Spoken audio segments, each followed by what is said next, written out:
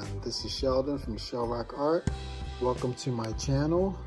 I'm going to be doing a flip cup today, and I did have a couple of failures. So if I say I'm going to be using a slightly used canvas, that's exactly what that means. I had a couple of fails, but the colors I'm using today is this turquoise here. It's got a little bit of color shift to it. It's a blend. I just used some Amsterdam turquoise and then like a greenish turquoise folk art color shift with it. So it may or may not show through. I just wanted to use up the rest of the paint.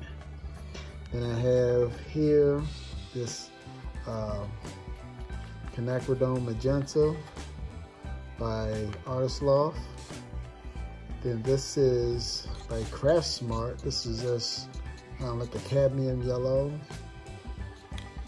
I have white, and I have what's here is from Liquitex called Prism Violet. So these are my 5 colors I'm going to be using today in the flip cup. So I hope that works out for me. So I'm going to get you down to the canvas in a second. Okay folks, this is my slightly used canvas I was referring to earlier. You see all the mess that I made on here. So it got a little bit frustrating. And I'm just going to try to get more of this stuff off of the canvas.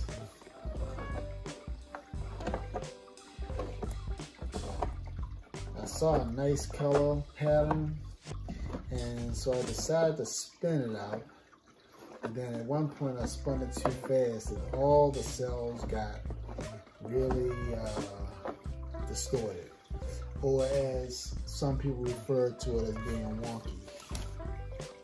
But that's basically what it means. It's distorted, and you have to admit that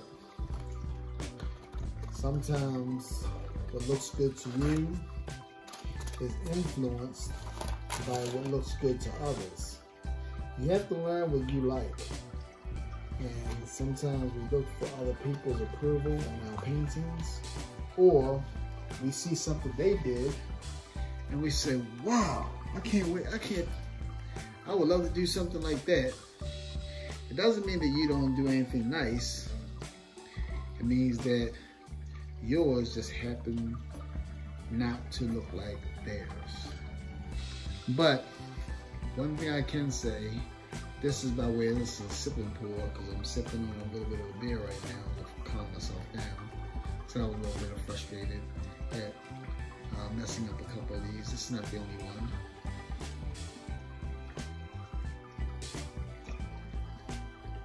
So what I'm going to do is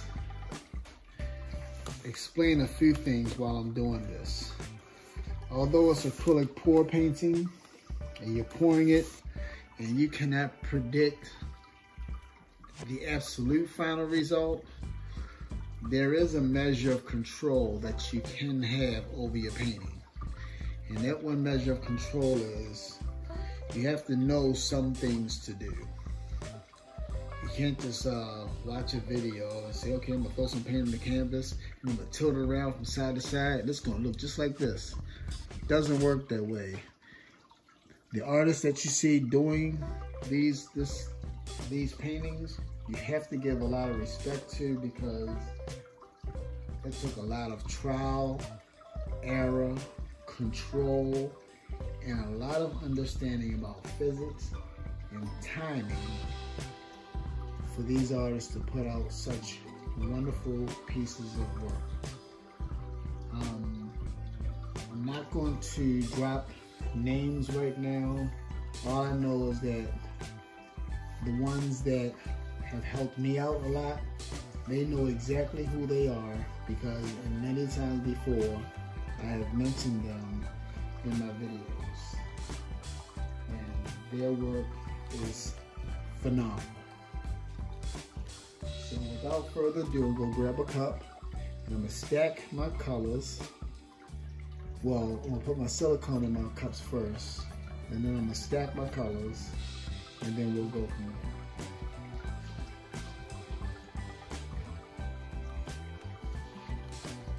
There's my nice clean cup on the dirty canvas. And I'm going to put silicone in all the colors except for the white, 2 drops each.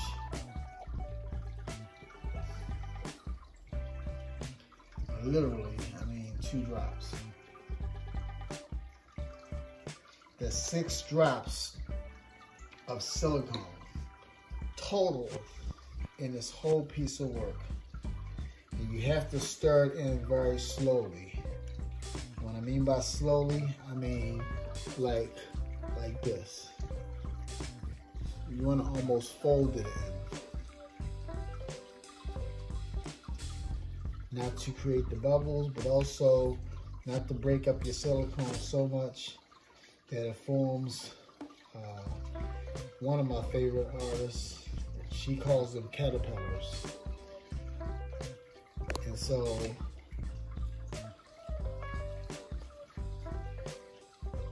I'm going to layer my colors now. So we start off traditionally with a little bit of white on the bottom. That's the traditional way, and I'm just going the way that I saw these artists work. Definitely going old school. When I say old school, I wasn't part of that school. I was watching everybody else go to school, and I was playing on the playground. And if you see, I'm putting the white, and then the violet, then the quinacridone magenta. Quinacridone, I still love saying that word.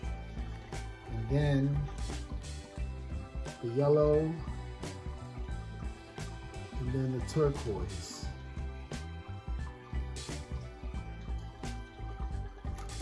Okay. And I'm gonna go half and half.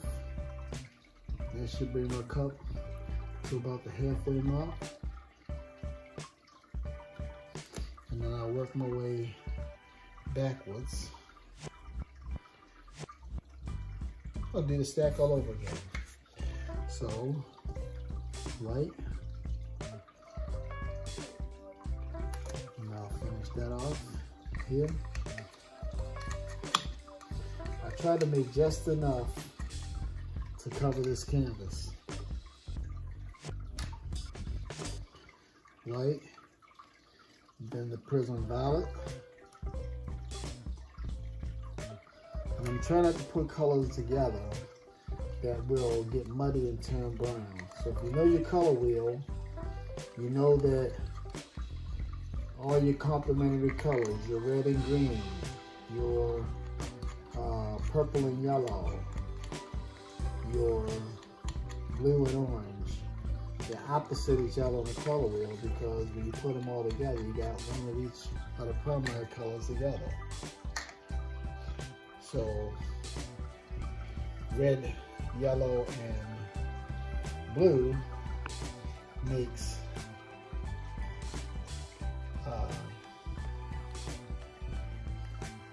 brown, or like a dark brown.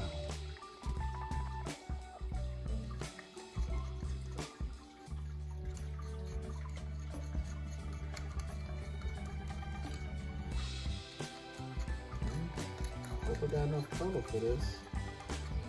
And my cup's not quite full. 3 of my colors are already empty. It's my 4th color here. Now I don't want to over tilt. That's a problem that I've had in the past, of over tilting. But I do recall that the first one I did had a lot of paint left on the canvas. But I know what I'll do. I'm going to give this a little base of house paint, like I do for the blues. So let me take this off here. I just emptied these colors out. Let me take the cup down. Do a bit of house paint.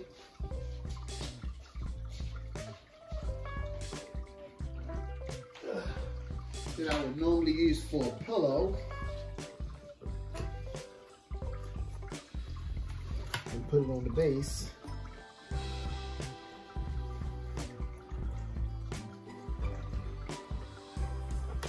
Maybe that'll help my paints move around.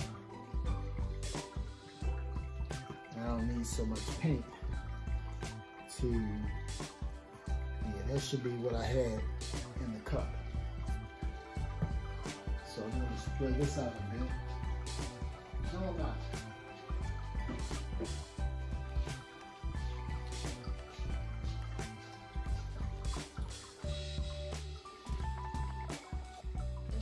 I'm going to flip right on top of this. It might splash, but let's hope not.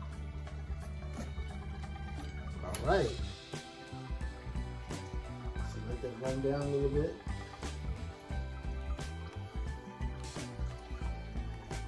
Those few little drops made a couple little cells right there. So while while I'm waiting for that to drain, I'm gonna take another sip.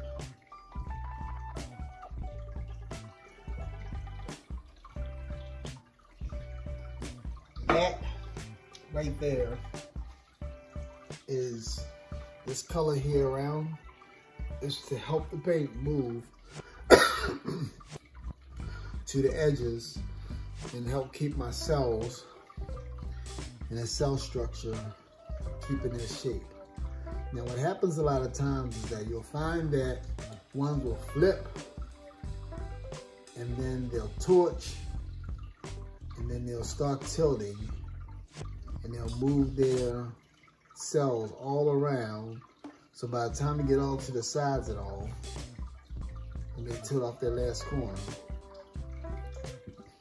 their cells shaped like little half C's or little boomerangs or little S's like this, and that's because they over tilted. So that's what I'm trying not to do. That's why I added this extra paint here, and then I'm going to tilt as much as I can to the edges first before I torch it. That way when I go to tilt it off, I get at least the amount of disturbance to the shape of the cells. So I hope that's coming off right. So let me just pick this up.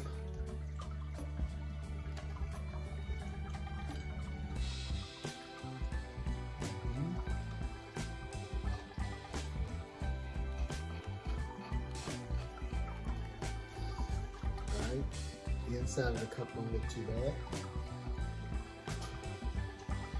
And you see how that's spreading out a little bit? So what I'm trying to say is I'm going to go up here and spread it all around. And there are bubbles in here like crazy too. But I'm very pleased with this pastel look so far. There's a lot of cells popping up, but it's not popping up right away, so that's kind of good. I didn't have too much silicone in it. So now, let me torch this bad boy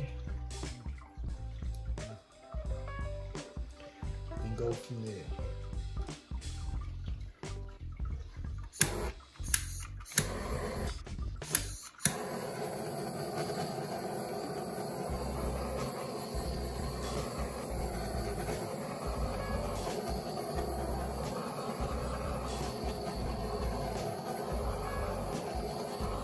Now,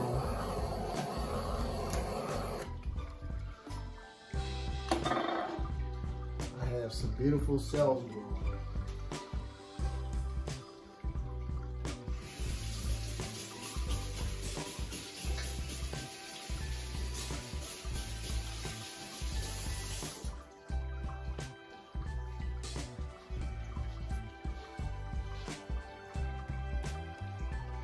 Ooh, that looks nice.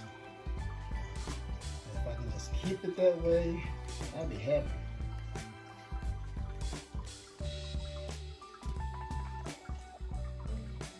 I almost don't want to spin it, but really go slow.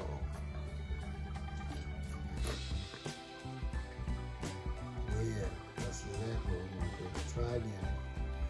I'm sorry, folks, that's what I gotta do. So really go slow.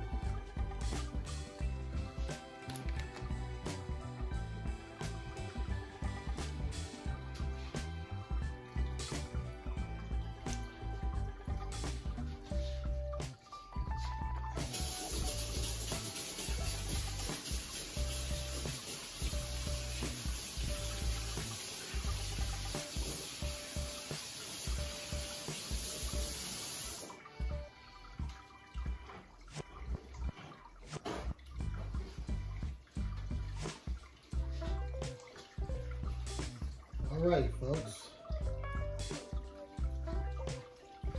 Finally one I feel great about. So let me get you down for a closer look. So I'm gonna turn the camera off and pause it for a second, and I'm gonna get you a closer look.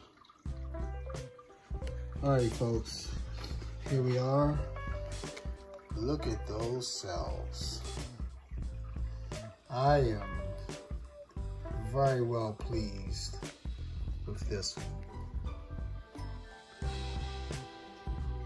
He started making the little boomerang shapes toward the edge here. That's because I was spinning them out, and the force along the edge of the canvas made those shapes come right along that edge, which is okay because it's symmetrical. But look how the cells maintain their form all throughout though. And look at those colors. Oh, I'm in love with this one. Well, there you have it, folks. Thank you for watching. And again, this is Sheldon from Shellrock Art. Please like and subscribe to my channel. I very greatly appreciate it. And I'll give a big thank you for all those who have subscribed, who's given me the encouragement and support to carry on with acrylic paint pouring. So happy pouring to everyone, and please, by all means, stay safe. Good night.